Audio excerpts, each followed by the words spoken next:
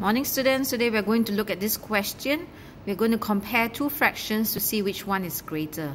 The two fractions we have here today are 6/14 and 5/8. And the first thing I'm going to check is if they have the same numerator, 6 and 5. No, they do not. Next, I'm going to check if they have the same denominator, and they do not. So I'm going to try to compare to half.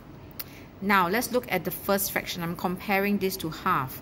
I'm going to look at the denominator 14. The denominator of 14 means that the whole is cut into 14 equal parts. Now, I want to know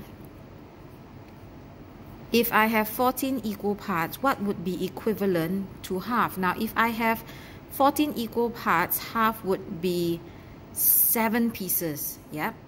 So now half is 7/14.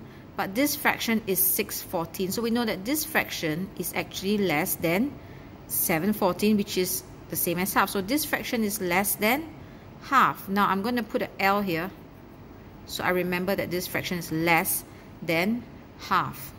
Now let's move on to the second fraction, 5/8. Now if we are talking about eighths, what would be equivalent to half if we had 8 equal parts? Now, if it's 8, half of it would mean 4. Okay, if you cannot see this, a good way would be to see that I have multiplied by 4 here, and therefore times 4. Now, these are equivalent. Yep. So now I'm going to compare 5/8 with 4/8. 5 pieces of 8s versus 4 pieces of 8s, meaning that this is greater than 4/8, and therefore this is also greater than half. Now, this is more than half. I'm going to put a M.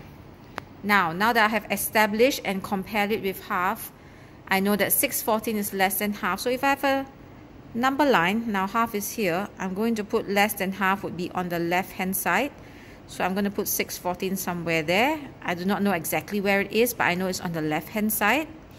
And 5/8 is more than half. Now half is here, more would be to the right. So I'm going to put 5/8 here. Now, in the number line, we know that it increases towards the right. So, obviously, 5/8 is greater than 6/14. So, 5/8 is the greater fraction.